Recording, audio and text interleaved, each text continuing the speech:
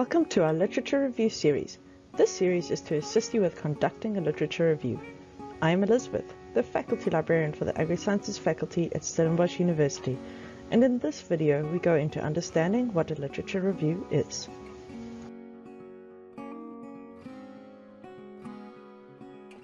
As you can see, a literature review is what this definition says, but it's not just restating what is happening in the literature, but rather looking at it with a critical lens.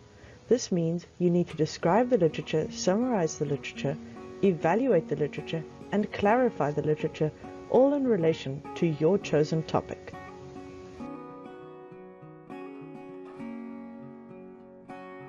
The purpose of a literature review mirrors what it is and can be broken down into the following. It identifies gaps in current knowledge. It avoids reinventing the wheel, i.e., it saves you wasting time researching something that's already been done.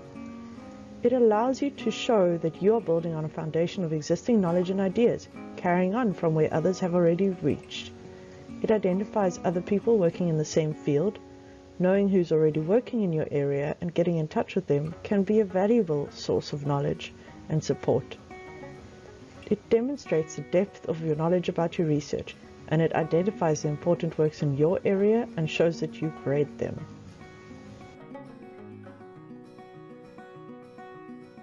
So overall, a literature review gives the reader the background, context, and understanding of your research topic, so that they too understand why your research should be conducted.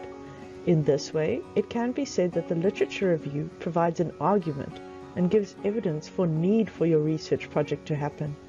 It also shows, very importantly, that you as a researcher are grounded in current research practices and that you are building onto what already exists in the scholarly community, and in this way, its point is to provide scholarly motivation for your research project.